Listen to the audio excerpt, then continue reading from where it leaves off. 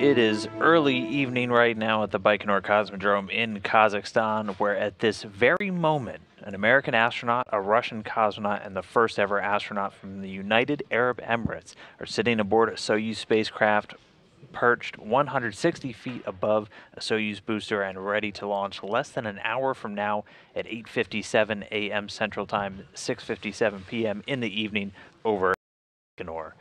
Right now, we're going to get you a live view, so we'll get it to you very soon. You can see in the top right of that board, and they're sitting on a Soyuz rocket on pad in Baikonur. And that's the historic 1961 launch site of Yuri Gagarin, the first human to ever travel into space.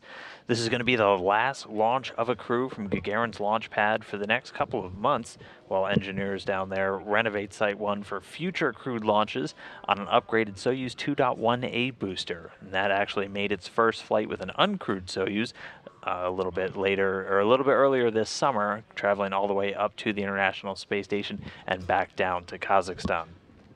The next Soyuz launch to the station in spring of 2020 is going to be the first crewed flight on that Soyuz 2.1A booster, and that's going to be launching from Site 31 down in Baikonur. Today, though, a team of launch controllers are watching over the systems aboard the rocket, which at this very moment is fully fueled and ready for launch, not tracking any issues so far throughout the day. And that day began with fuel and oxidizer loading all the way back at 5:52 a.m. Central Time, 3:52 p.m. in the afternoon out at the launch site in Baikonur, and that was completed just about 2 hours later. I do want to say good morning and welcome you here to Mission Control Houston. I'm NASA's Dan Hewitt, and I'm going to be taking you through today's launch and all of the subsequent phases as the Soyuz arrives at the International Space Station a little bit later this evening. And again, we're going to be here in the International Space Station Flight Control Room, where the team's going to be watching over the Expedition 60 crew and all of the station systems, and they're going to be preparing to support the arrival of this Soyuz MS-15 vehicle. Station population is going to increase from 6 all the way up to 9 with the addition of our 3 new crew members. It's NASA astronaut Jessica Meir over there on the right. In the middle is Russian cosmonaut Oleg Skripochka. He's the commander of the Soyuz mission today. And on the left there is Ali Almansoori, and he's an astronaut from the United Arab Emirates and a spaceflight participant making a short taxi flight up to the station. Once they arrive, it's going to mark the largest the station crew has been since September of 2015, when we actually had 9 crew members on board during a 7-day period during Scott Kelly and Mikhail Kornienko's year-long mission. These 3 are about to begin a planned 4-orbit flight to the International Space Station, set to dock at approximately 6 hours after launch at 2:45 p.m. Central Time today, or 12:45 in the morning on September 25th, Thursday, over there in Baikonur, where their colleagues, friends, and family members of the Soyuz crew are going to be watching the events unfold. Right now, standing out at a site just about a mile away from the launch pad, ready to watch them ride into orbit. The spacecraft is going to be docking with the Russian segment. It's actually going to go to the very back of the station, to the aft port of what's known as the Zvezda module. You can see it in the lower right of the station here on this shot. It's that Soyuz MS-15. And they're going to be joining the current station residents on board. There's some NASA astronauts, Christina Cook and Nick Hague, and Russian cosmonaut and space station commander Alexei Ovchinin. They arrived aboard the Soyuz MS-12 spacecraft back in February. Also on board, NASA astronaut Drew Morgan and Russian cosmonaut Alexander Skvortsov, and then European Space Agency astronaut Luca Parmitano. Those 3 have been on board since July. Parmitano, who's in the top left of that picture there, is going to be taking over as the Expedition 61 commander on October 3rd, when Hague, Ovchinin, and Almansoori undock and make the trip back home aboard the Soyuz MS-12 vehicle. For now, though, here in Houston, the team in Mission Control are going to be monitoring today's launch, getting updates on the flight from the ground to the station from their Russian counterparts, and it's going to be Flight Director Ed Van Cise. You can see a few more people in the room than normal. The gentleman standing up there is Royce Renfrew, the outgoing Orbit 1 Flight Director. On the very bottom is Ed Van Cise in the blue shirt. He's going to be the Flight Director for this trip today. And just above them, in the red, that's Don Pettit, the offgoing Capcom, and Diane Daly, the NASA Capcom for Orbit 2. And we should be hearing her voice a little bit later this evening. During the Soyuz's climb to orbit, tracking and telemetry is going to be downlinked to ground stations along the flight path, and then actually routed over to the Russian Mission Control Center. We're getting a live view from a camera right here that's located just outside of Moscow. One quick fun note though, we are going to try and stop and take a few questions during today's launch broadcast, but also during the phases a little bit later when we get to the docking and the hatch opening show. So if you have any questions you want to ask, go ahead and hop onto Twitter and use that hashtag AskNASA, and we'll try to get through as many of those as we can. Today's launch actually marks the first flight into space for NASA astronaut Jessica Meir, and the first for spaceflight participant Ali Almansoori of the United Arab Emirates. And this is actually the third flight for a Russian cosmonaut and Soyuz MS-15 commander Skripochka. For now, why don't we get to know our crew a little bit better. We'll start off with Jessica Meir, NASA's next astronaut to fly into space. The thing that's always driven and excited me is exploration in general. So I think I've always been attracted to these extreme environments, places where fewer people have been, where conditions are a little bit more harsh, a little bit more rare, and really extreme in general. I went to the Antarctic 5 times. 4 times was for my PhD research. And the work that we were pursuing then in the Antarctic was looking at the diving physiology of emperor penguins. They use this really big drill to create a hole in the ice, and so you enter the water through that hole in the ice. The first time you go diving through the sea ice hole, you really never forget the feeling. The water down there is a constant -2 Celsius, so 28 degrees Fahrenheit, and you can see rays of light coming in from any crack or hole anywhere around the area. And that's where you start realizing all of the color and the beauty in the Antarctic is. It's just an extraordinary experience, and the things that I saw underwater there is definitely the most remarkable and exceptional diving I've ever had. One of the things that we use for training for spaceflight for astronauts from all of our partner agencies is training in analogs. So if you try to think, what are useful training platforms on the Earth? How do we replicate all of the characteristics of a space mission? One of the analogs that the European Space Agency developed is called CAVES, and it's a technical caving mission. So the CAVES training mission was in this very extraordinary cave in Sardinia. So you would sometimes be crawling through a hole that when you see it in the distance, you don't think there's no way that you could even fit through that. You know, one at a time, we would take off our packs and sort of shimmy like a snake through these tiny, tiny little holes.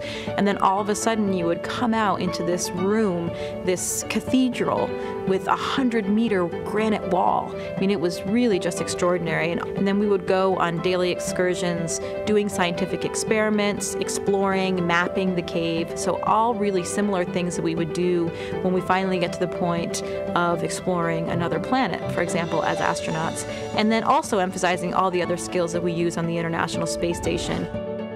The other connection that's really important to me is that all of these environments involve natural phenomenon on our planet. So it all goes back to my interest in biology, looking at this remarkable diversity in the animal kingdom with my previous research, exploring all of these amazing landscapes and ecosystems on our planet, and then eventually when I have the most extraordinary of any view, when I'll be on the space station in a couple months, looking down and seeing this magnificent planet Earth and seeing the beauty of our planet and really understanding how special it is and how fragile it is and how important it is to protect it, to take good care of our home planet, to protect our oceans, to protect the land, and to be really a good steward in our universe.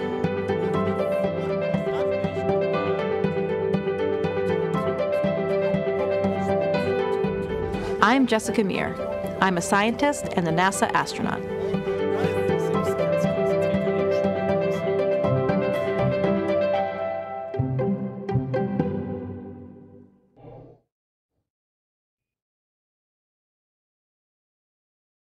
Born and raised in Caribou, Maine, NASA astronaut Jessica Meir holds a Bachelor of Arts in Biology from Brown University, a Master of Science in Space Studies from the International Space University, and a doctorate in Marine Biology from Scripps Institution of Oceanography.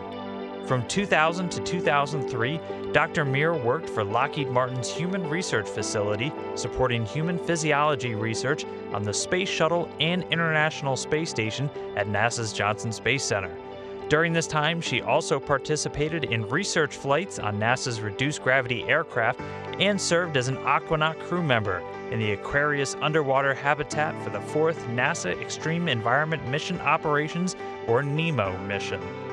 Afterward, Meir's research focused on the physiology of animals in extreme environments, with her PhD research studying oxygen depletion in diving emperor penguins in the Antarctic and in diving elephant seals in Northern California. And then her postdoctoral research at the University of British Columbia investigated the high-flying bar-headed goose by training geese to fly in a wind tunnel while obtaining measurements in reduced oxygen conditions.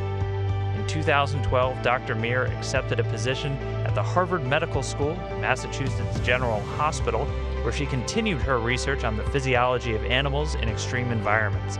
She also took part in Smithsonian Institution diving expeditions to the Antarctic and Belize. Selected in 2013 to become an astronaut as part of NASA's 21st astronaut class, Meir completed her training in 2015. She'll be in familiar company when she arrives at the station, joining 3 of her former astronaut classmates, current station residents Nick Hague, Christina Cook, and Drew Morgan. And that was a little bit more about Jessica Meir, the NASA astronaut flying today. She's going to be seated to the left of the Soyuz commander and the Russian cosmonaut on today's flight. Roscosmos cosmonaut Oleg Skripochka is returning to space for the 3rd time today. Born in Novosibirsk, Russia, Skripochka was a member of the Young Cosmonauts group while he was a student at Zaporozhye Physics and Mathematics High School number 28, graduating in 1987. Afterward, he attended Bauman State Technical University, and while an undergraduate, he obtained work experience at the Russian Space Corporation Energia as a test subject and as a mechanic in the project department, graduating in 1993 with a bachelor's degree in mechanical engineering with a specialization in rocket engineering. Skripochka worked at RSC Energia from 1993 to 1997 as an engineer at the Transport and Cargo Vehicles Ground Hardware Development and Testing Project Department. Oleg is also a first-class skydiver with over 300 parachute jumps. Selected in July of 1997 as an RSC Energia cosmonaut candidate, Skripochka completed basic spaceflight training at the Gagarin Cosmonaut Training Center in 1999, qualifying as a test cosmonaut.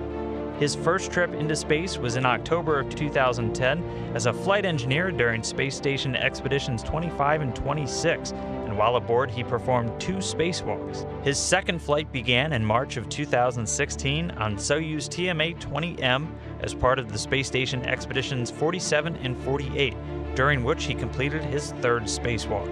To date, Skripochka's cumulative spacewalking total is 16 hours and 41 minutes spent outside the space station. Skripochka is serving as the Soyuz MS-15 commander and will serve aboard the International Space Station as an Expedition 61 flight engineer and later as the Expedition 62 commander. Seated to his right is first-time flyer, United Arab Emirates spaceflight participant Hazza Ali Almansoori. Born in Al Wathab and spending his early years living and going to school in Al Dhafra in western Abu Dhabi, Almansoori's passion for astronomy led him to join the armed forces and later become a military pilot.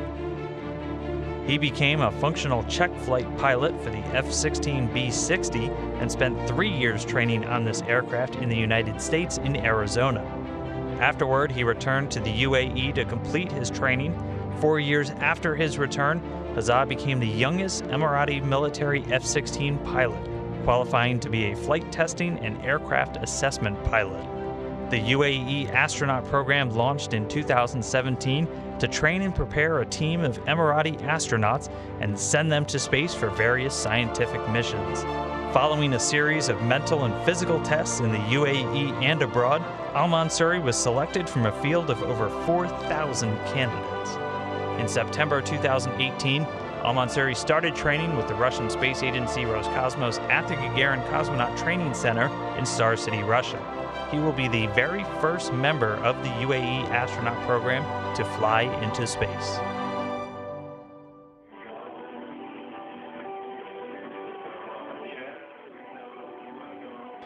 And this is some recorded video from a little bit earlier today as the 3 crew members got prepared, woke up in the Cosmonaut Hotel and got ready to make their way out to the launch site. The crews were woken up at about 11:57 p.m. Tuesday night Central Time, 9:57 a.m. in the morning over in Baikonur, which is about 9 hours prior to the launch. They participated in all of their final pre-launch activities, and all that begins at crew quarters. What you're seeing here is a pretty old tradition of before departing for the launch pad, the crew members go through a ritual of autographing some of the doors on the rooms that they occupied at the Cosmonaut Hotel in Baikonur. You can see just one set aside here, all 3 crew members getting a chance to sign their names, and all those other signatures are from crew members, both NASA, Roscosmos, and all of the international partners from over the years. They also get a blessing here before they depart from a priest of the Russian Orthodox Church, who earlier in the week also takes time to go out and bless the rocket itself at the pad and the various pad workers, and even some of the members of the media that will generally gather to document these launches. Following that, they stroll out from the Cosmonaut Hotel down a sidewalk lined with friends, family, well-wishers, program officials from the various space agencies before they make their way onto a bus. And this is one of the last of several times that they get a chance to see all of these folks before they load into the rocket. They walk out to a traditional song that's played every single time, and the Russian name for it escapes me at this moment, but a lot of tradition surrounding all of these launches in Baikonur, as they have, again, been launching from this area since the 60s when Gagarin made that first leap into space. So for the prime crew, it's onto one bus, the purple one here, and then the backup crew follows behind in another large bus. They're accompanied by a lot of the flight surgeons and doctors. Again, you can see a large mass of people there gathered outside of the Cosmonaut Hotel. This all taking place a little bit earlier this morning at about 2:57 a.m. Central Time, 12:57 p.m.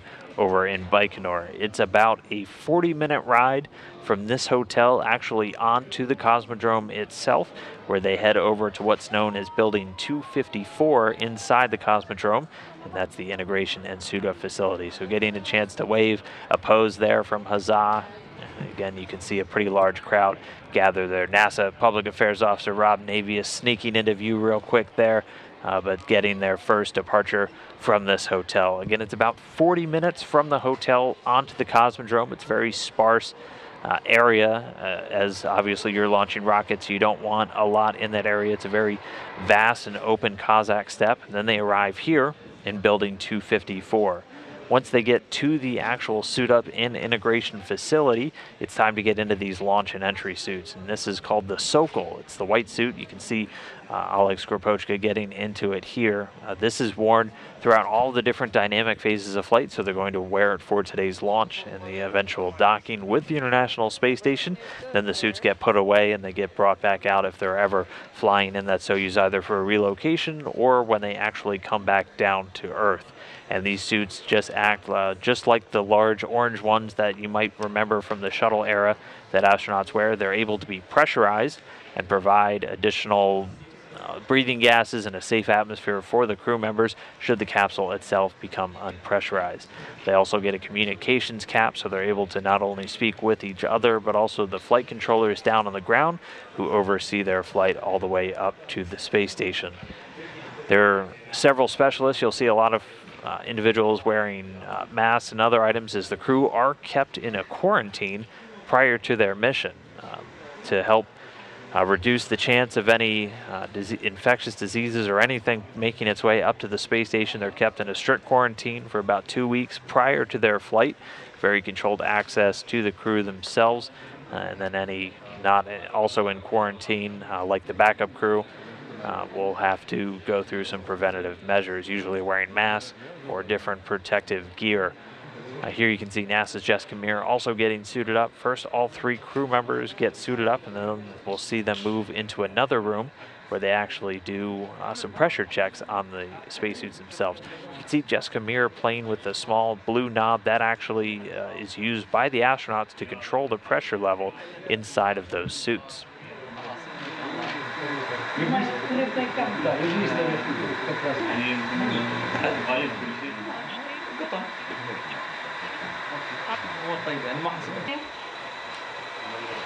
And the backup crew right behind them, Tom Marshburn on the right there in the blue suit. He's been the backup for the last 2 flights. The backup crew helping the prime crew get ready for their flight, and they're also on deck to step in should the prime crew or any of the prime crew members not be able to make the trip.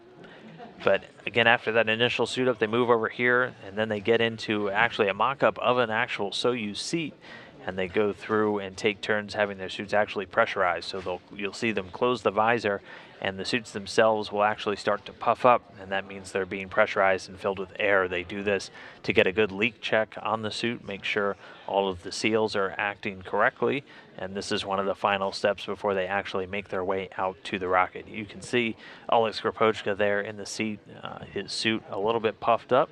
That means it's going through that pressure check. They do this again to make sure that their suits are free from leaks. This is also one of the final chances that the crew members get to speak to friends and family that have gathered.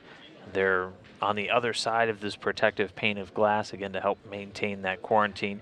And you'll see them one by one do the pressure check and then make their way over to the pane of glass where they're able to speak to friends and family and also program officials from their respective space agencies. So with Skripochka's job done in the chair there, it was next up to Jessica Meir. You can see her, again, using that knob in the front of the suit to adjust the pressurization inside. You can see how it looks like it's been inflated, kind of like a balloon. That just means the suit's been pressurized, and doing this to check, again, those seals, make sure no leaks in the suit, as these suits act as pretty much the last line of defense for the crew members if the capsule were to be unpressurized for any reason. There's Ali Almansoori, and he's the first United Arab Emirates astronaut set to fly into space. He'll be a spaceflight participant on this trip. You might see that word used. That just differentiates him from an expedition crew member like Oleg and Jessica, who are going to be spending several months on board the station. Almansoori's first flight only going to last about 8 days, but he'll have a schedule jam-packed of a couple of different science experiments that he's going to be taking part in, both U.S. and Russian, and also doing some outreach to his home country, the United Arab Emirates, while he's on board.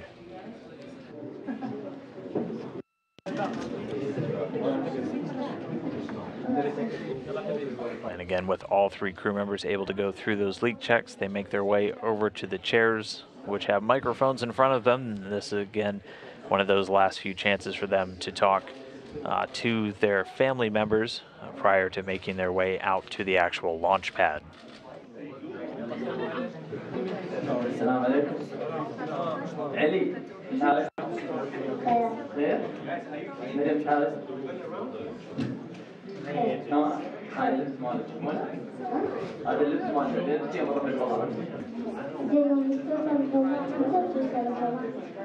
أنا بوصل الفضاء بعد مقدار 6 ساعات يعني بتشوفون الضارب بيطلع. For each flight, we have a new emblem.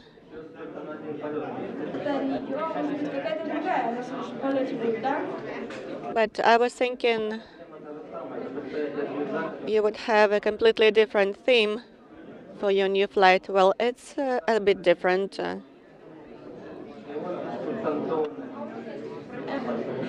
And the border is different too.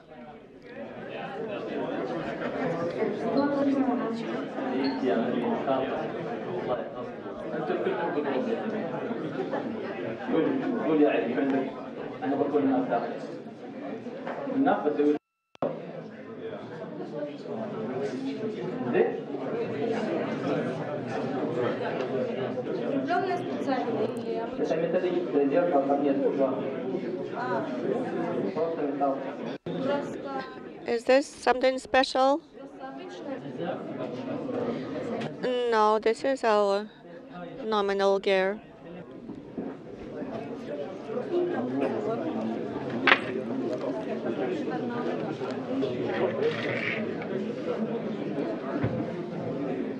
حلم زايد بإرادة وعزم عيال زايد.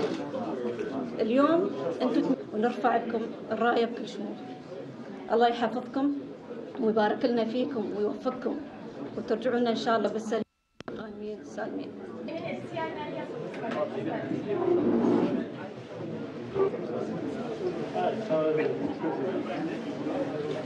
Again, also joining friends and family are program officials. You can see the delegation from the United Arab Emirates, and this Dmitry Rogozin, the head of Roscosmos. Everything is going according to plan. So, as usual, I wish you a successful launch and successful expedition, and then successful return to the ground. We know you, and we are sure that you will find correct solutions for any situation. The main thing is for you to be a team and support one another. Showing us what we can do when we work together. And thank you for your service. When you get up there, down and see the world know the whole world's looking up there and thinking about you. Have a great time. Do a little bit of work, but have a great time while you're up there. And we'll see you back here on the planet when you come back for a soft landing. All the best. We are all proud of you, and we will be with you in this mission. We hope you all the good wish in this mission, and thank for the backup crew also.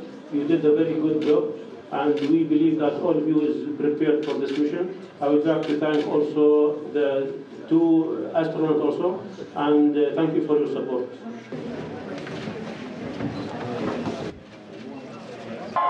And 2 of those last 3 to speak were Kirk Scheiman, the International Space Station Program Manager, and Ken Bowersox, the NASA Acting Associate Administrator for Human Exploration Operations. But with that done, it was time to do the walkout. You can see the crew, and you'll see that they're usually in this configuration with the commander in the middle, Jessica to his left, and Hazza to his right. That is how they will actually be seated inside the Soyuz.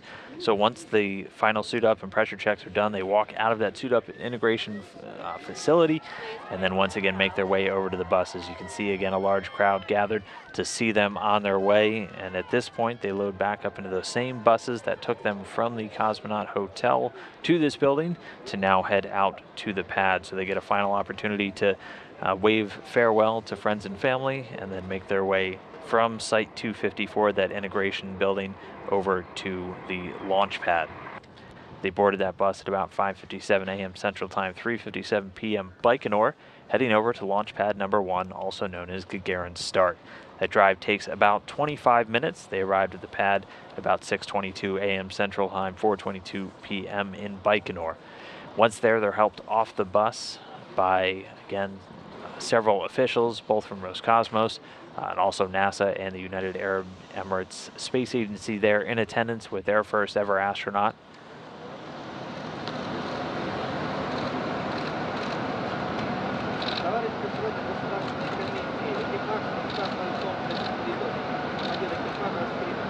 Reporting to the panel, the crew is ready for flight. And again, you can see in the middle there, that's the head of Roscosmos, Dmitry Rogozin. He's the one on Oleg's left, helping Skripochka get to the pad. Traditional for the different managers to help the crew members the last leg of their journey into the actual rocket itself. They'll lead them over to a stairway where the crews will get up, do one final wave, and then ride up the elevator to the top of the Soyuz booster to board their capsule, which they've actually been aboard now for about 2 hours. So you can see them one at a time going up the stairway. The final pad integration engineers will be waiting for them at the top to make the elevator ride up. And for now, they are inside the Soyuz rocket. Be careful here. Wave your hand carefully.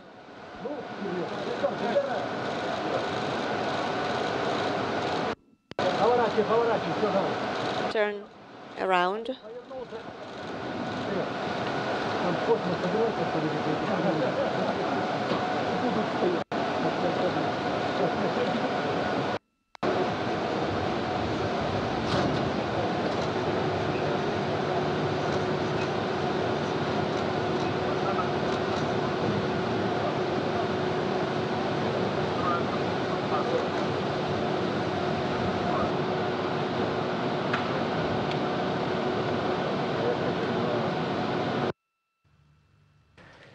And with that, we are back to a live view, getting your first view now of the Soyuz spacecraft out there on the launch pad at the Baikonur Cosmodrome. Right now,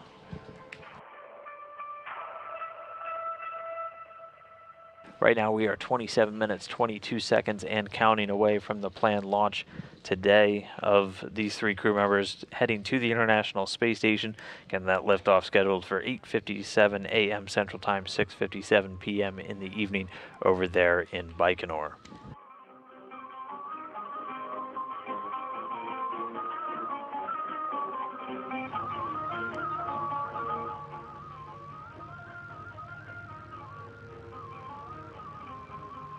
And again, we're going to be taking your questions on Twitter throughout the day's events. Again, just jump over and use the hashtag AskNASA. If you have a question about anything taking place, we'll go ahead and jump through a couple of them right now. Our first one comes from Jack, who wanted to know how many minutes does it take to dock with the space station?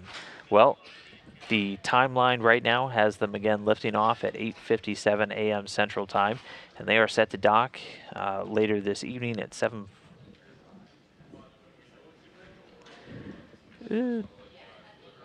2:45 p.m. Sorry, doing some quick time zone calculations in my head. But from there, it's about 5 hours and 48 minutes and 4 seconds per the timeline. So that translates to 348 minutes from launch to docking. Thanks for the question, Jack. Our next question comes from Miss Whitaker's science class. She wants to know, or they want to know, if each astronaut has their own bedroom. So there are currently 6 crew quarters aboard the International Space Station. You can think of that as their bedroom. They're about the size of a phone booth or a very small closet, and they have doors. There are 4 right now in Node 2, the Harmony module, and also 2 over on the Russian segment, and that's what acts as the kind of crew members' bedrooms. I know a lot of people have been asking, well, where are the other people going to sleep? There are 9 of them. They do have additional sleeping bags, and all of the crew sleeps on the same schedule, so lights can be turned off in some of the modules, and you'll just have different crew members in those modules for the short duration that we do have 9 crew members on board. Our next question comes from Renee, who's asked, in previous crew changes, a crew left before a new crew launch, but now we're going to be extended to 9 for over a week. Is this a one-time thing, or is this going to be standard? That's actually, we're doing something that is known inside of the space industry as direct handover. So that's when you have a vehicle arrive while there are still crew on board. It has been done in the past. It was the common practice every single time when we only had 3 crew members aboard the station, because you would have 3 new crew members arrive before the other 3 left to maintain that constant habitation, which, again, if you've been keeping track, we've had people on board the International Space Station every single day since November 2nd of 2000. We're going to be celebrating the 20th straight year of humans on board starting next year in 2020. And during then, these direct handovers were much more common. It's been a little bit more uncommon since we went up to 6, where you have 1 crew land and then another one launch, so you have a short period of time where you only have 3 crew members. For now, though, we are going to be up to 9. It's possible you will see more of these direct handovers once we start flying new commercial vehicles, also known as the commercial crew capsules, launching astronauts once again from the United States.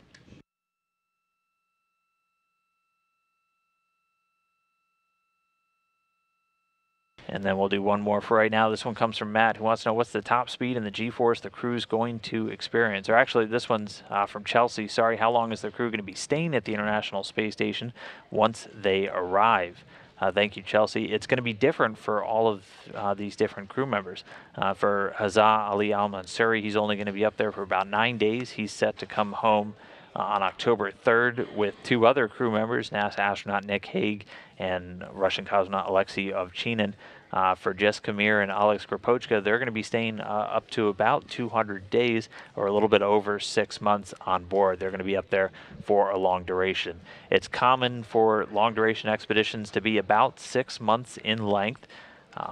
That's been the common practice throughout the life of the International Space Station. You do have a couple of different durations sprinkled in there throughout. Nowadays, or over about the last year, about 200 days is the common length, but some are even starting to surpass that. For example, NASA astronaut Christina Cook, thanks to some seat swapping, is going to be staying on board the International Space Station over 300 days, doing a very long duration mission. She's actually going to be setting the record for the longest single space flight by a female astronaut. And she's going to be getting very close to the U.S. record for a continuous space flight, which Scott Kelly set back during the year-long mission of 340 days.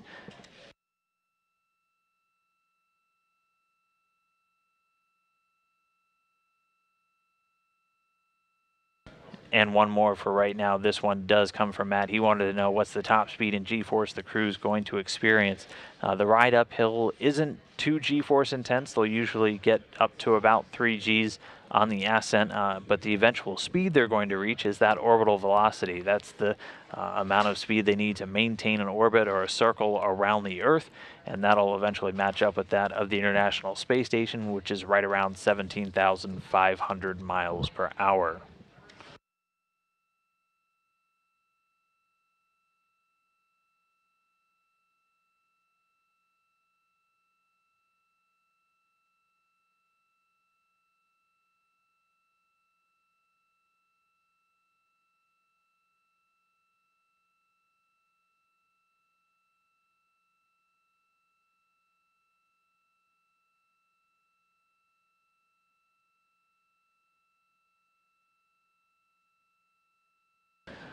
Well, right now we are 21 minutes and counting away from the launch of these 3 crew members. Jessica, Meir, and our crewmates did describe the significance and the symbolism of their Soyuz MS-15 patch, which you can see here during a recent crew news conference. Why don't we hear it from them in their own words?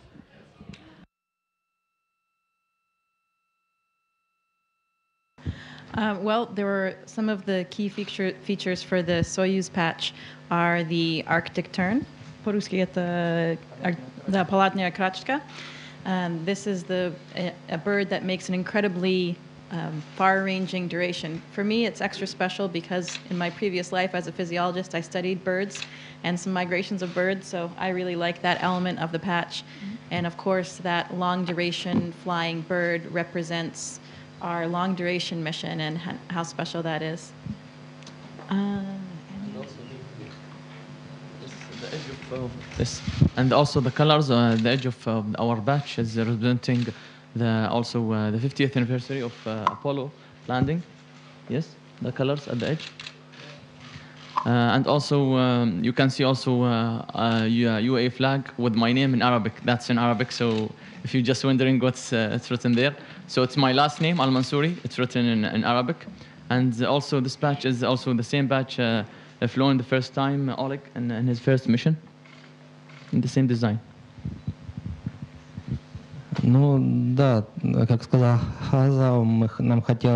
Yes, reiterating Hazar's words, I wanted to show some continuity between my first flight. My first flight showed a stork, and my second also had a bird on it, and this time we have this bird that Jessica mentioned. Also, we have a ship station that we're going to work on, then the moon, which is our subsequent goal as our next stage when flying in deep space, interstellar area. That's it. I think Jessica explained all of it, and Hazar too. Back right now with a live look at that Soyuz rocket on the pad. We are still counting down. We are 18 minutes, 30 seconds away from liftoff again, scheduled at 8:57 a.m. Central Time, 6:57 p.m. in the evening over there in Baikonur. The Soyuz rocket itself stands 162 feet tall, weighing in at 680,000 pounds, and consists of the Soyuz MS-15 spacecraft inside of a protective shroud up at the very top, and the 3-stage Soyuz FG booster below. The spacecraft itself was mated to the booster, and the 3 main stages were joined together earlier this week on Sunday. And then just 24 hours later on Monday, the Soyuz rocket began its trek actually from that integration facility out to the pad, always opening the door and starting that trip right at 7 a.m. Baikonur time, arriving less than 2 hours later where it gets raised to its vertical position for final pre-launch preparations. It moves out on a rail car from that building out to the pad number 1, and then these large clamshell gantry arms swing up to secure it in place and also offer access to the actual spacecraft, including that elevator that the crew rides up to board the Soyuz prior to launch. The first stage of the Soyuz rocket has 4 liquid-fueled engines that are strapped to the side of the core vehicle, and each of those is going to burn for about 1 minute and 58 seconds before they drop away. You can see those engines in this shot of that video from a little bit earlier this week. They're the small parts at the bottom that actually protrude out from the Soyuz spacecraft, and we'll see them light up just a few seconds prior to the liftoff and begin carrying the Soyuz into orbit. Here's a quick animation of how this ride is going to look. So those engines will actually start firing for several seconds before liftoff. Eventually their power overwhelming the grapple arms that are holding it in place, and they're actually only held in place by gravity. So once the thrust of the vehicle is strong enough, it'll make those break away, and the Soyuz will leap away from the pad. Again, 4 strap-on liquid-fueled boosters help power the first stage, and they burn for just about 1 minute and 58 seconds. First, the escape tower will jettison, followed by those 4 boosters. Depending on if it's a clear enough day, we may be able to get some video making something called the Koryov cross when they break away. The launch shroud, once the vehicle is high enough, will depart, and then the core stage continues burning until it's time for the third stage. That core stage serving as second, burning until 4 minutes 57 seconds into the flight. The third stage lights and actually starts firing before the second, or before that first stage, core stage, drops away, something called a hot staging technique, and that'll continue to burn until about 8 minutes and 45 seconds into flight. And then after that, it's time for vehicle separation. Soyuz will separate from the top of that third stage, and it will be flying free and ready to make its chase down of the International Space Station. We're still counting down, though. Right now, we are 15 minutes, 20 seconds away from liftoff. Atop the rocket, Jessica Meir, a NASA astronaut, Hazza Ali Almansoori, the astronaut from the United Arab Emirates, and Alex Skripochka, the Russian cosmonaut, just strapped in and counting down. We're just coming up on 15 minutes. And again, a reminder, we are taking those questions. If you have any, hop over to Twitter and use that hashtag AskNASA. We'll be using that. We'll answer those questions throughout today's broadcast. We won't get as many today during this pre-launch, but we'll have plenty of time later on when we're in the docking and hatch opening shows. So be sure to keep on sending those in. Now, though, let's learn a little bit more about the Soyuz spacecraft itself, which measures in at 23.5 feet long, tipping the scales at 15,650 pounds. And the Soyuz itself, the spacecraft, is also comprised of 3 different modules. At the very top, you see the orbital. In the middle, the descent, where the crew actually is, and on the bottom, the propulsion module. The descent module is situated in the middle of the Soyuz vehicles. That has a customized seat liner inside each of the seats for these crew members that they're seated in during launch, entry, and landing, and contains all of the different controls and displays necessary for the flight. It has life support systems, batteries for re-entry and landing. Also, the parachutes are tucked away right behind the crew members' heads. It also has soft landing rocket engines on the very bottom beneath the heat shield that fire to slow the Soyuz right before it touches down in Kazakhstan. There's also 8 hydrogen peroxide thrusters located on the module that are used to control its orientation or its attitude during the actual descent until parachute deployment. It also has guidance, navigation, and control system to maneuver the vehicle during that descent phase of the mission. It weighs 6,393 pounds, has a habitable volume of about 141 cubic feet, so it's a bit of a tight fit. Just overhead and through a hatchway, though, is the orbital module at the very top. And this is the part that not only connects to the descent module via a pressurized hatch, but is the part that will actually connect to the International Space Station. It's got a small amount of room for the crew to move around during the flight to station. It was much more important space when they were taking 2 days, which is still the default if there are any issues during that initial trip. But it has about 230 cubic feet of space, has the docking mechanism, hatch, rendezvous antennas all at the very front end, and that docking mechanism again is what's actually used to connect this spacecraft to the International Space Station. And then the rendezvous antennas, which are on the very top, that are used by the automated docking system, which actually use radar, will maneuver it towards the station for docking. There's also a forward-looking window on the module for the crew to take manual measurements of distance. All the way on the bottom of the spacecraft is the propulsion module that has all of the oxygen storage tanks, the main engine, the attitude control thrusters, avionics, and communications and control equipment. Propulsion portion of the module handles all the orbital maneuvers, including those actually needed to rendezvous with the International Space Station, but also perform the deorbit burn at the very end of the spacecraft's mission. And before they're deployed, the 2 solar arrays, which gather electrical energy for the systems on board, are folded against the body of the spacecraft, and those will actually unfold right after we get into orbit. The propulsion module itself, though, detaches during that final descent and burns up in the Earth's atmosphere along with the orbital module, that descent module, so that middle part, which has the heat shield, the only piece of the Soyuz that actually survives that fiery re-entry. The entire spacecraft, not only serving as a crew transport vehicle, so getting the crew up into space and then getting them back home at the end, also serves as basically their escape capsule. So these are used in the event that they need to get off of the space station in a hurry for any reason. They use their Soyuz spacecraft as that emergency descent and landing. So there is always at least 1 Soyuz spacecraft for each of the 3 crew members on board, or rather there's at least a seat in a Soyuz at all times for any crew members on board the space station.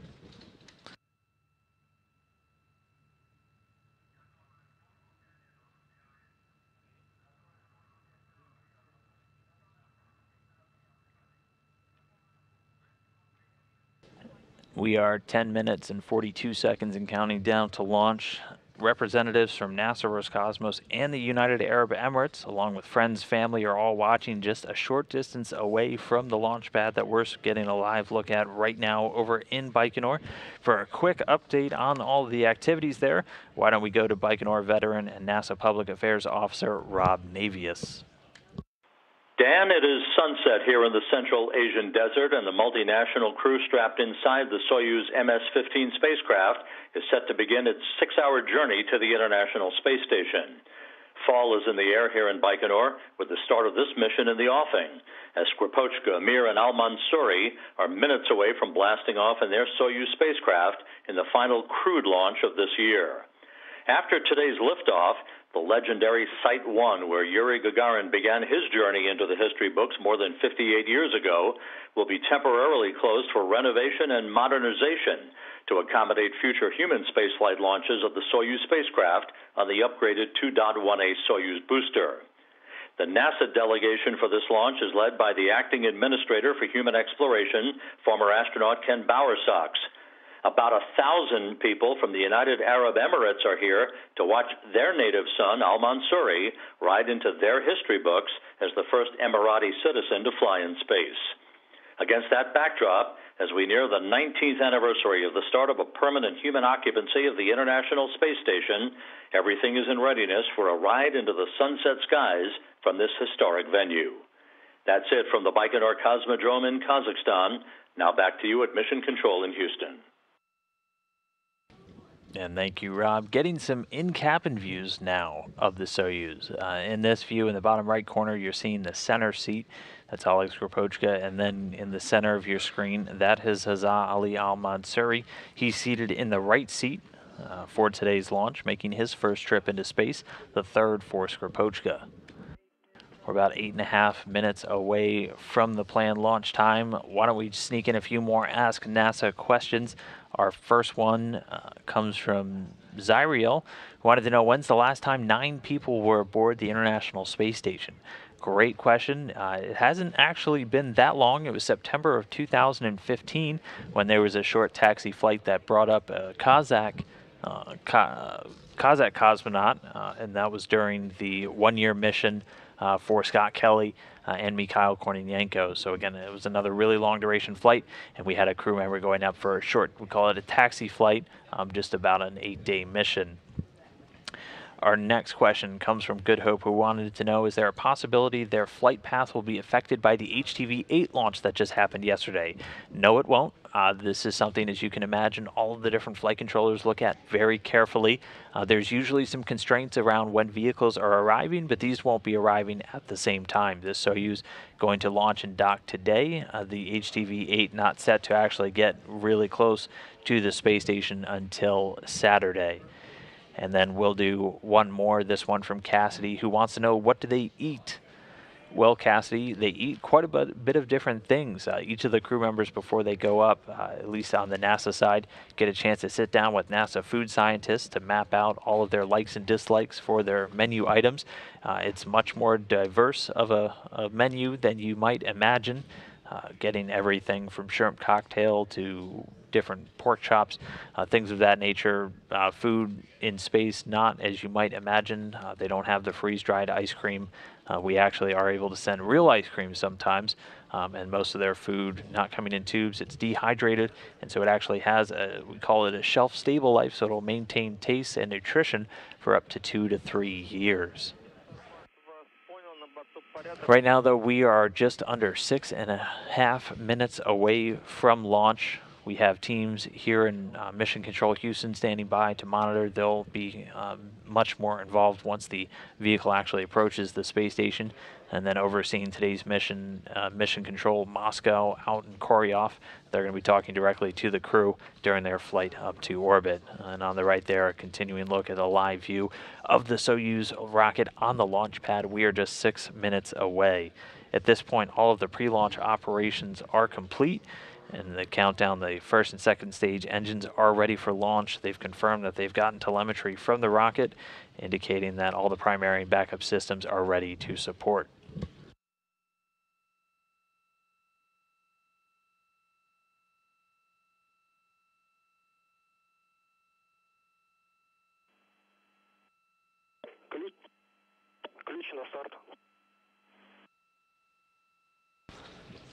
And we just heard the call that the launch key has been inserted in the launch bunker. That's probably one of the coolest things about one of these launches, is they do use an actual key, and that transitions the launch sequence into its automatic mode. So we are T-minus 5 minutes, 15 seconds away from launch.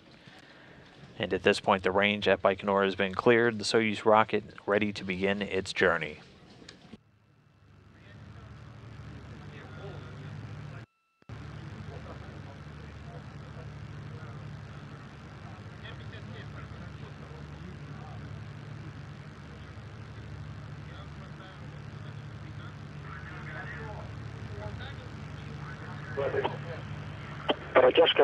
Ground measurement system is activated by Round 1 command.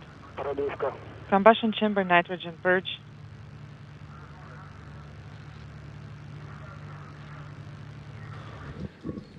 We are T-minus 4 minutes, 30 seconds at this point. Fuel lines, the combustion chamber being purged with nitrogen, so using a nitrogen gas to blow out any remaining vapors of fuel or oxidizer that may be in those fuel lines.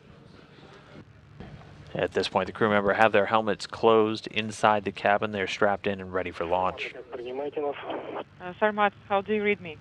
How do you read me? So loud and clear. Everything is fine on board. Copy. You're hearing a translation between the commander, Oleg Skripochka, and the actual launch engineers there in Baikonur, reporting everything good on board, the crew ready to go.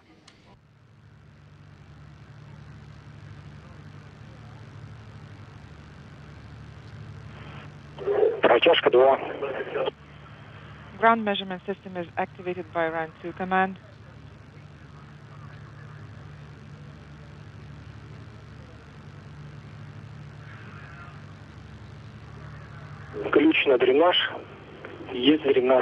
Oxidizer and fuel drain and safety valves of launch vehicle are closed.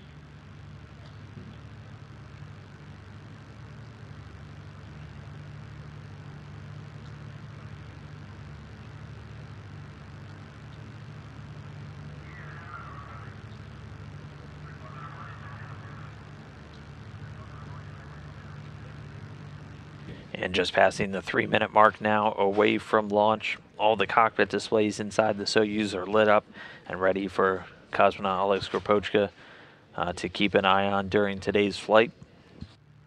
All the onboard systems are switched over to onboard control, continuing to march down 2 minutes 40 seconds away from liftoff. Repress.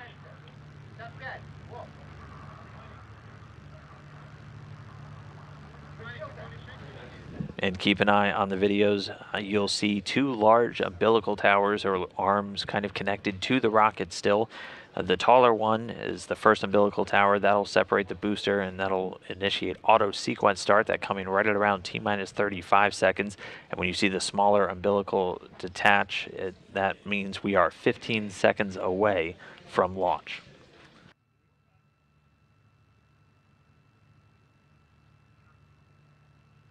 And T-minus 2 minutes from launch.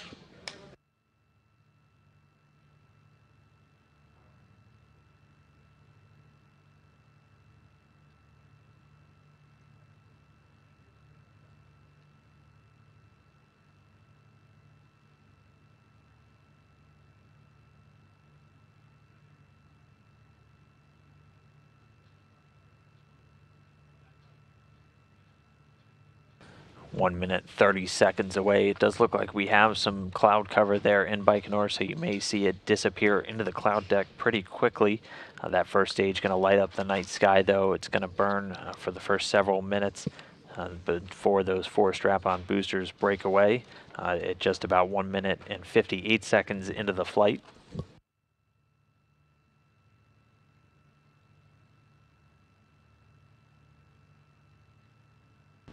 One minute and counting. 1 minute to liftoff.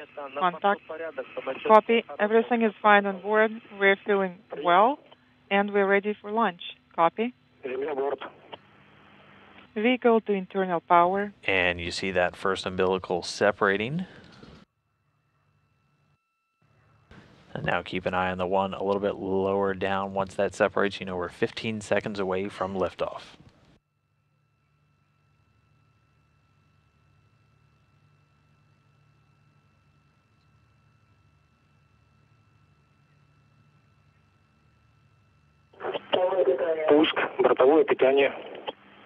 Auto sequence initiated. Auto sequence start. Second umbilical separating. T-minus 15 seconds. You can see the engine starting to fire. Second umbilical. The first stage ramping up. Engine turbo pumps at flight speed. Engines at maximum thrust. And liftoff. Liftoff. Oleg Skripochka, Jessica Meir, Hazza Ali, Almansoori leaping forth from Gagarin start on their way to the International Space Station. 60 seconds at flight.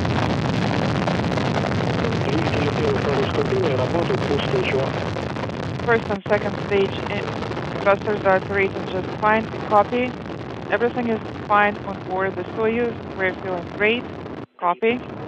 We're going to continue to get these translations throughout the flight. Everything's still sounding good with that first stage.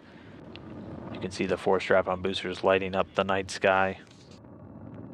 Soyuz delivering 930,000 pounds of thrust with that first stage, the 4 boosters and the single core engine. You can see them punching through the cloud layer there. The first stage measures 68 feet in length, 24 feet in diameter, burning liquid fuel for the first 2 minutes of the flight. The flight. Pitch, your roll are nominal. So pitch, yaw, and roll referring to the orientation of the vehicle. Nominal, a word you'll hear a lot. That just means everything is proceeding normally. Continuing to get good first stage indicators from the Soyuz.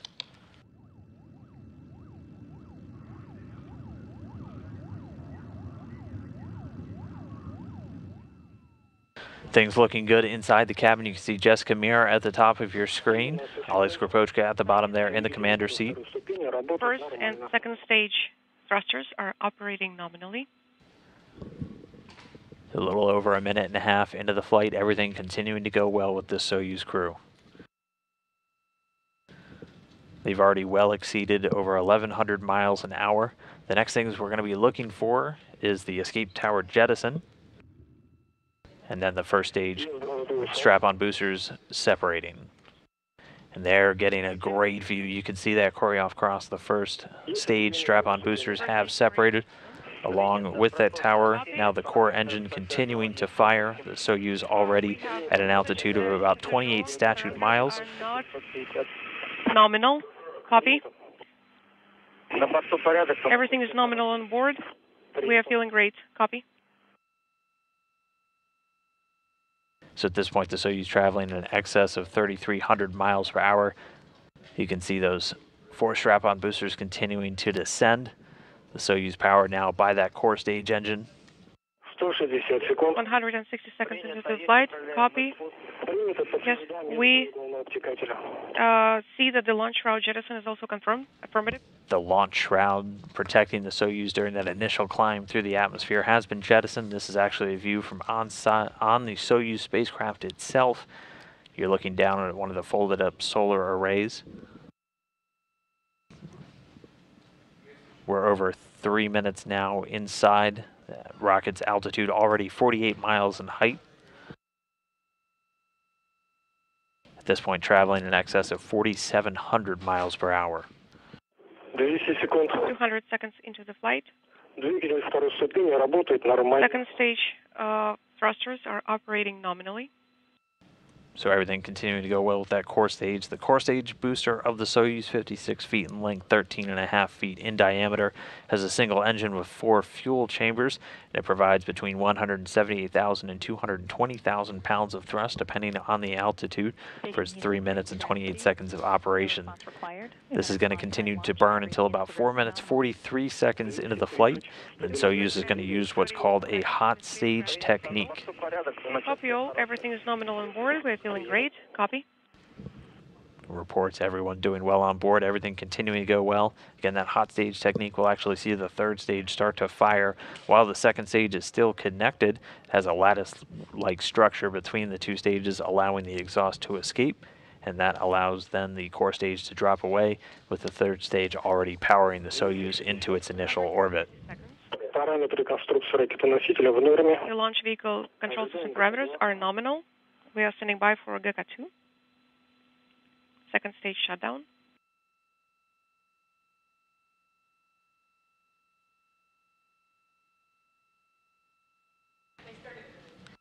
And standing by for that third stage ignition.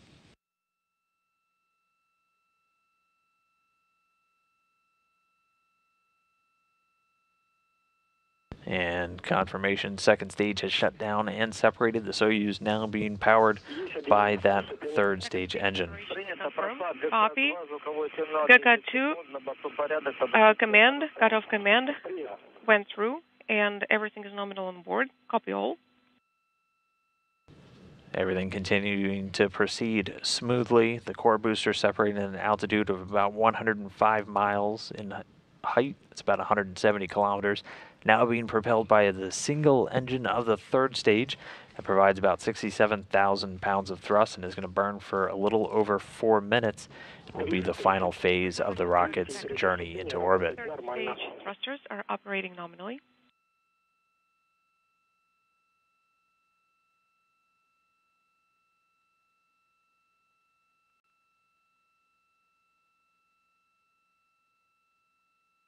And again, this is a view looking back towards the end, and that'll be cutting in and out this an animation of what's taking place right now. That third stage engine going to continue to fire and carry the vehicle into orbit. This is actually a view you're seeing one of the folded up solar arrays. That, and along with a series of antennas, will deploy shortly after the Soyuz makes its initial orbit.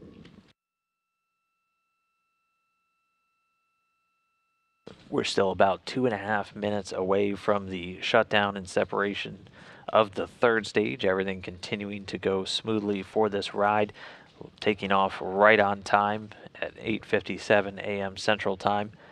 Everything looking good so far with the crew. Alex Skripochka, Jessica Meir, and Hazza Ali Almansoori inside the spacecraft, well on their way to orbit. 400 seconds into the flight. The spacecraft is stable.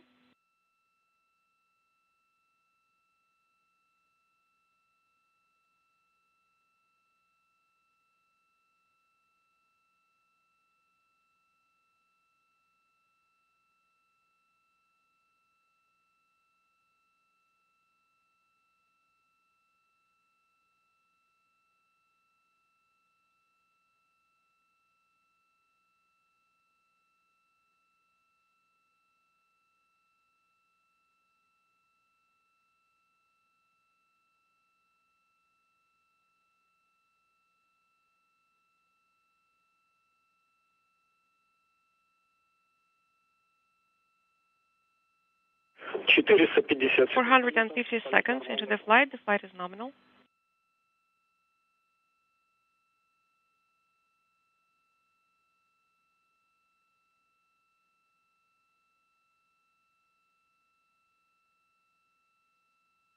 And we're approaching 8 minutes since liftoff.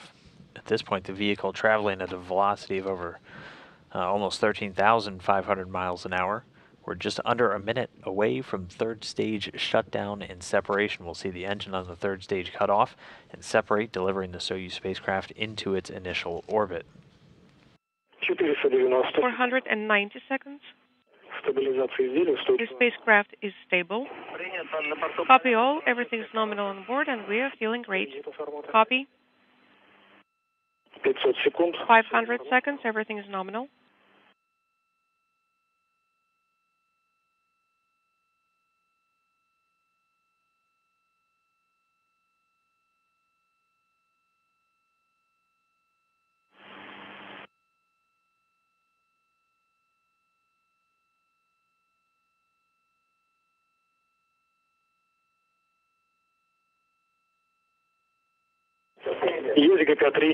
GK3 command.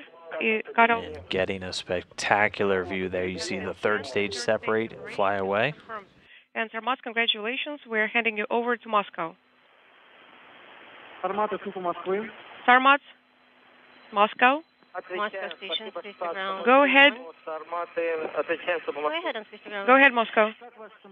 How are you feeling? We are standing by for your report on the third stage separation. Everything was nominal, and we are feeling great. And we are working from pages 35 through 39. Copy all, and we are standing by for the first measurement for page 36.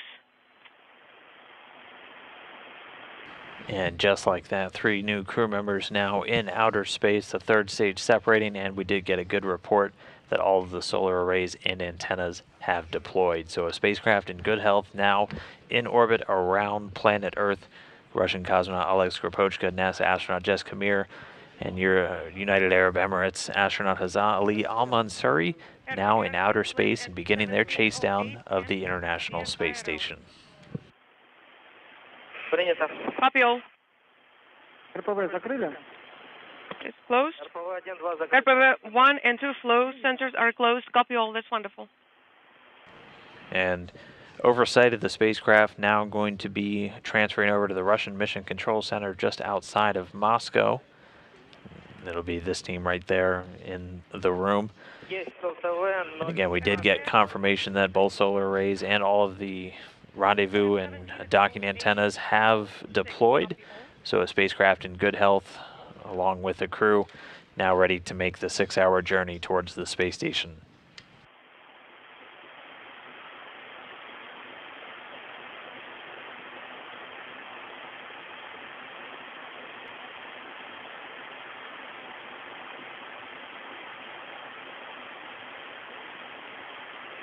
Sarmat, we can see the image. And we're standing by for the first measurement per page 36 from you.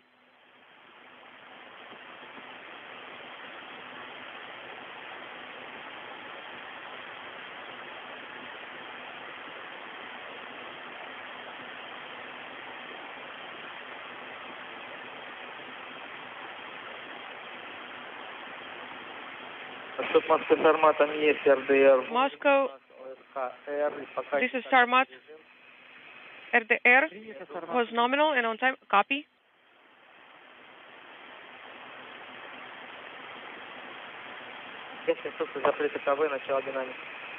RPVs are closed. Copy. Moscow, this is Sarmat 2. I'm ready to report the first measurement. We are ready, Sarmat 2. 17:08:05. SA pressure is 824. Bow pressure is 821.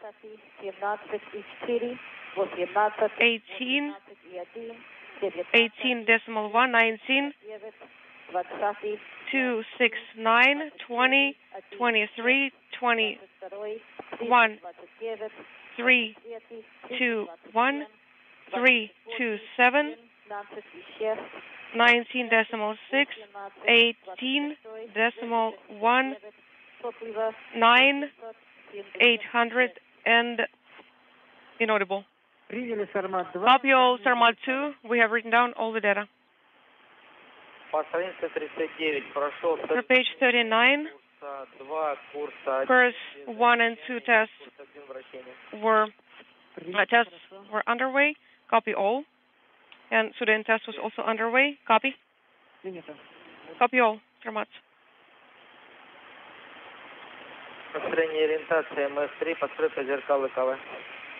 We are building the attitude right now. Sarmat, at the end of this compass, at 17:18,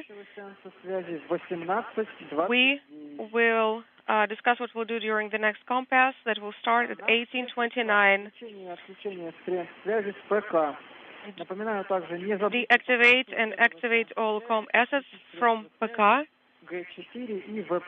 And don't forget to send G4 and VP1 command. Manual control test will be performed during the next compass, that is page 45, step 1.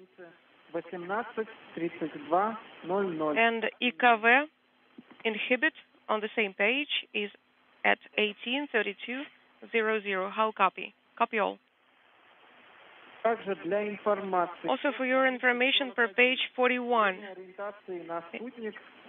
satellite attitude or satellite time is 18:41 through 18 inaudible.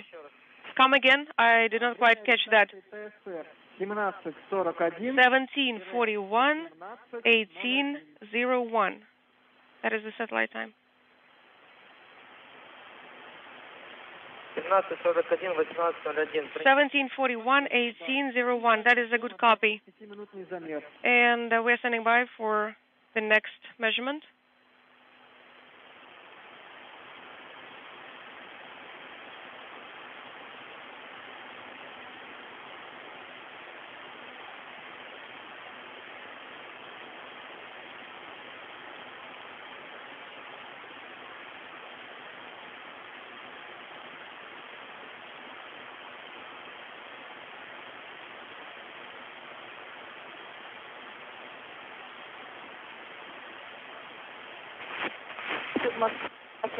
Moscow Sarmat 2, I'm ready to report the next measurement for you. We are ready to copy. Inaudible. Delta 1. Давление ПО 821. BO pressure is 821.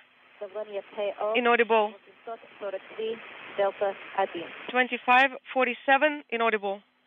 Принято, замер записали. Copy all. We have copied all the measurements. And everything is nominal. Copy. Sarmat 2.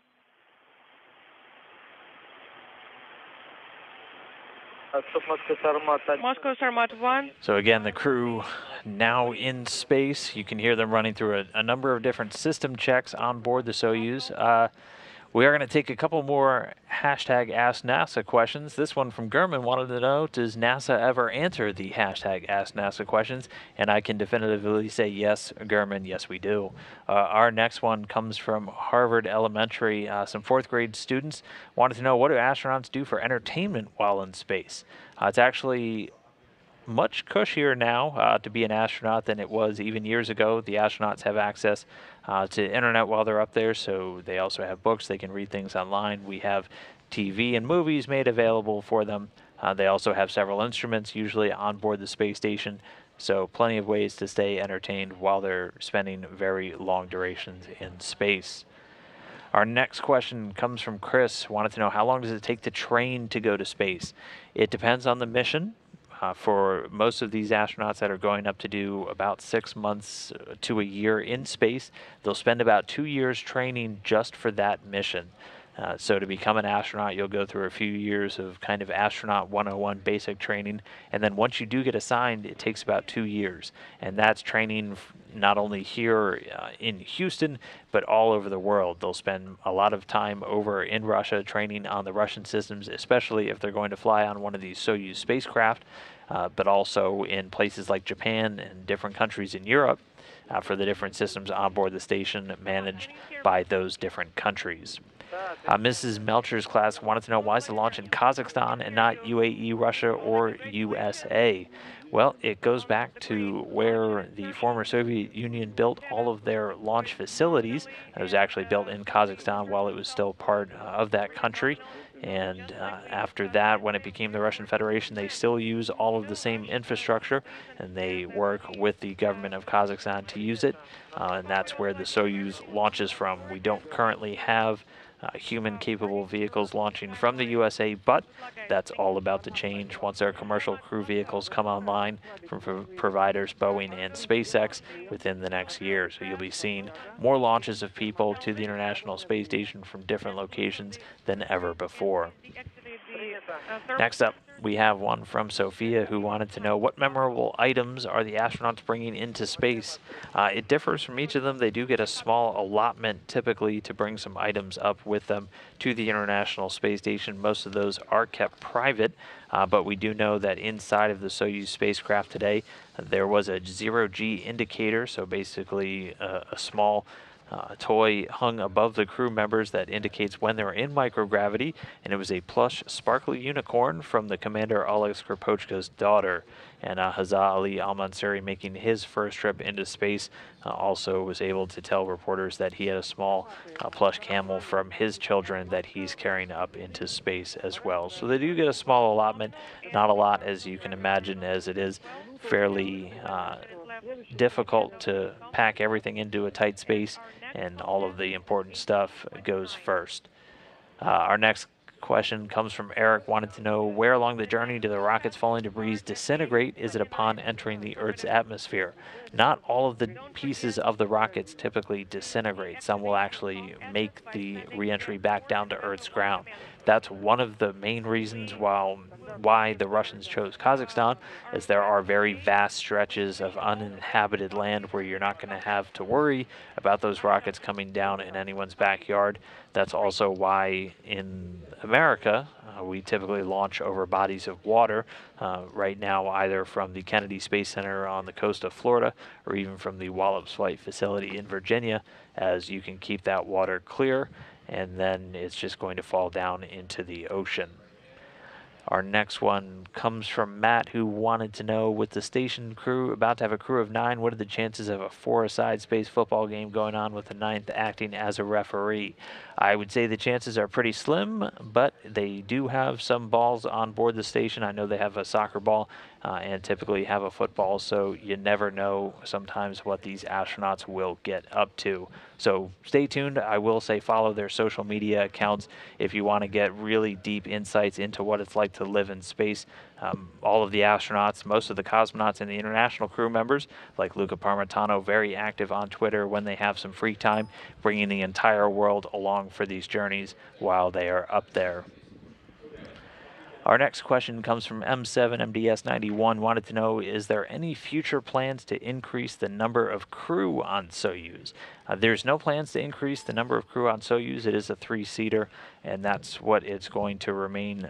But once we start flying those commercial crew vehicles I talked about, those hold 4. So you will see an increase in the total size of the population on board the International Space Station from 6 all the way up to 7. And we're also working on finding a new permanent place for that 7th crew member to sleep once they are on board. So I know we had a lot of questions earlier about sleep quarters.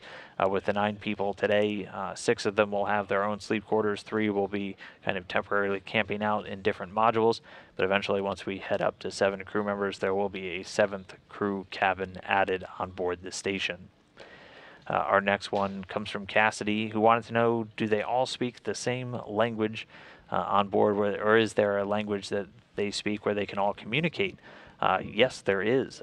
While they're on board the Soyuz spacecraft, they all speak Russian. So all of our crew members go through some pretty intensive Russian language training along with the international astronauts riding aboard.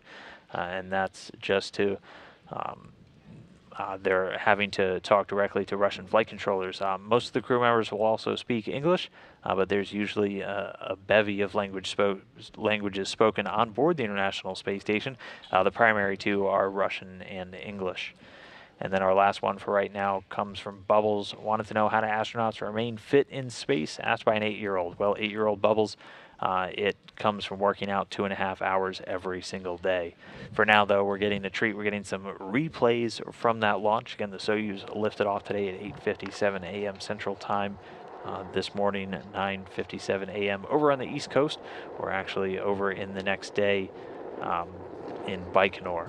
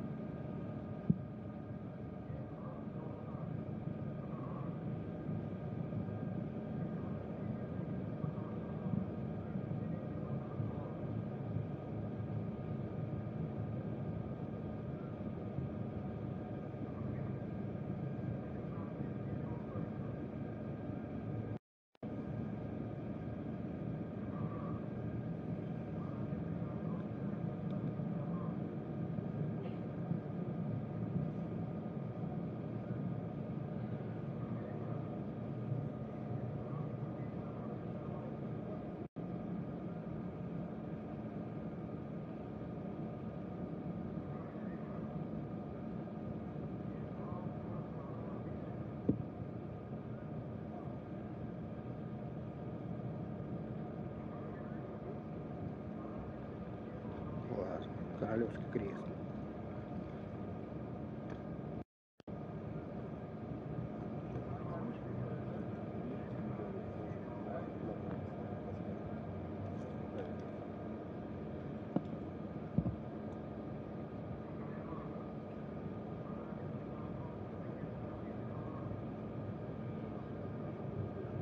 Это, видишь, Королевский крест называется.